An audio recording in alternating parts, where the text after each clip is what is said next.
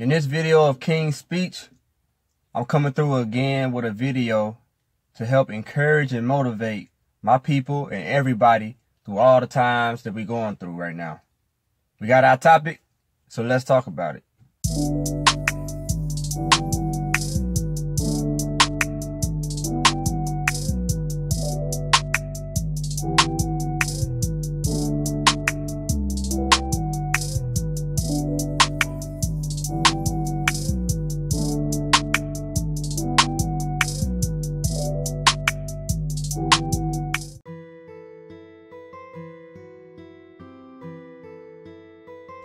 YouTube, what's going on? I go by the name Soul King, and y'all welcome back to King's speech. Like I said, man, this is gonna be not that long of a video that I want to come again and kind of help encourage again and motivate through all the stuff that we're going through. And I know no other way to do that than bring the truth. You know what I'm saying? That's the only way I know how. And I watch and observe the things that are going on, and I realized just watching things that I never had the same view of things than other people. It's because I think of things a lot different now because I really know what's going on. Because a lot of these things that we are seeing have been prophesied. So I know the prophecy behind what I'm seeing on TV. You see what I'm saying? So I can't look at it just like, oh, this is happening, and be shocked. I look at it more like, okay, this was said in the Bible, here, that this is gonna happen. You know, and I ain't saying we in the book of Revelations just yet, but we're getting close. We're getting close, for sure. And when I talk to some people about this, I understand that they don't want to hear this because it sounds scary. And I realize that we are only exposed to what is known in the Bible as smooth things. You only want to hear the smooth things, the things that make you feel good, the things that give you motivation, and not the things of the truth. Because the truth is the scary things. It sounds scarier because we've been so programmed to hear just what they tell us, and what they are telling us is just what, like I said, the smooth things. You know, you just want to hear this will happen to you if you do this, or you know, you're gonna be a good person if you do this and that and this and that, but not telling you really what's going to happen to you, and if you don't do what you got to do or supposed to do, commanded to do. That's the word, commanded to do by the Most High.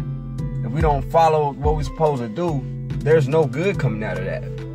But we are so, you know what I'm saying, that's why I encourage every day, man. I don't care how old you are. Look, okay, it's like this.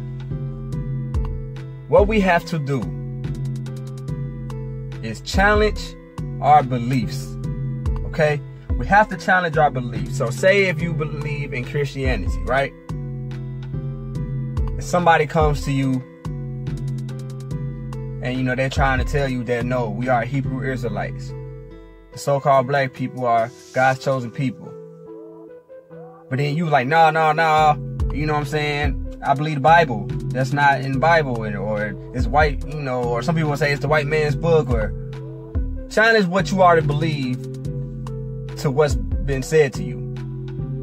Because you have questions about what you already believe, and you also have questions about what somebody is bringing forth to you. Research it. Compare both of them. See where it actually, you know, see, you gotta just really break it all down, and you have to take the Bible. If you believe in the Bible, then you gotta take the Bible, and you gotta basically know how to precept. Okay? Precept is basically how the Most High told us to read the Bible, and basically it takes where it's confirmation. So you can have something in somewhere in the Old Testament, and then you can find the precept somewhere in the New Testament where where the Most High or Christ confirms it. That's how precepts work, and that's another way how you can tell the Bible is true, because of the precepts of the Bible. You know what I'm saying? And matter of fact, let me get Isaiah 28 where it tells you to read the Bible in precept by precepts. We read this every day, every single day in our Bible study. Every single day. That's how we open up the study. So I'm going to go to Isaiah 28, verse 9 and verse 10. Whom shall he teach knowledge? And whom shall he make to understand doctrine? Them that are weaned from the milk and drawn from the breast. For precept must be upon precept, precept upon precept, line upon line, line upon line, here a little and there a little. So basically it's saying that you hear a little bit here, hear a little bit in the Old Testament, hear a little bit there, hear a little bit in the New Testament. This is all going to get put together because it's all connected. That's how the Most High, that's one of the, what's the word I use?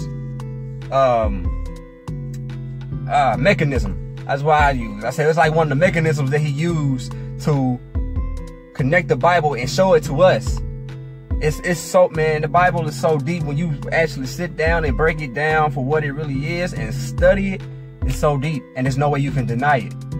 And the people who took the Bible from us during slavery, they knew that. They read the Bible. They read the Bible. They know who we are. They know everything.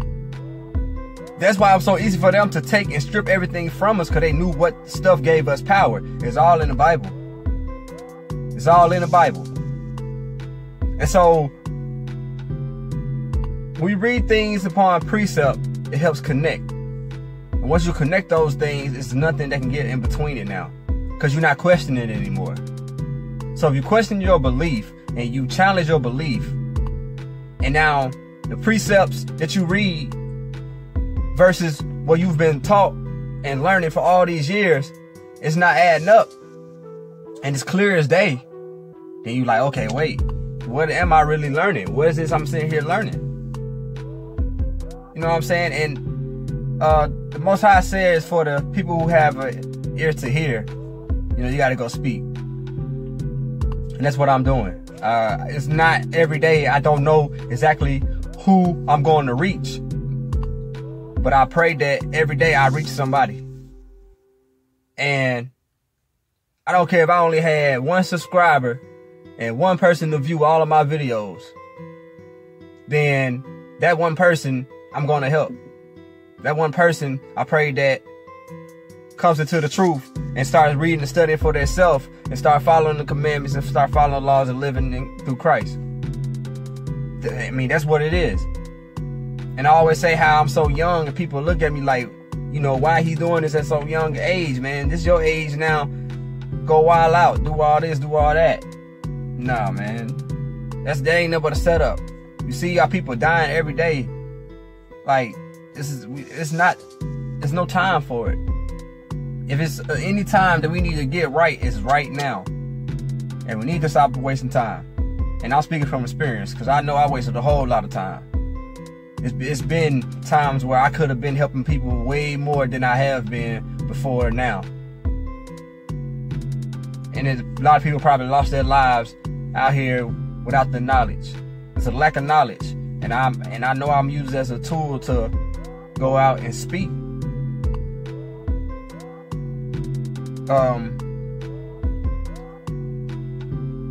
I know I did a video about faith without works. Cause we all say we had that faith. Or a lot of people say we have that. We have a certain faith in the Most High. That things are gonna be okay. But we gotta do His works. And His works start with following the 10 Commandments and all the other laws that you see all throughout the Torah, which is the first 5 books of the Bible. And if you still question that the Bible isn't real and it's just fairy tales or stuff like that, then we gotta take the Bible and do other outside research about the Bible as well, that you can start finding things to help connect.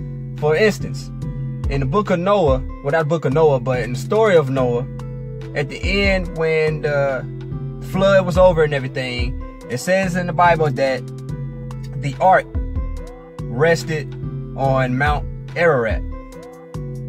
Mount Ararat is modern day Turkey. And I've done research where the ark was found still resting on Mount Ararat. Another thing, in the story of Moses, after he parted the sea and they got to the promised land through there, or out to the wilderness, then it's been researched where in that body of water you can find the wheels of the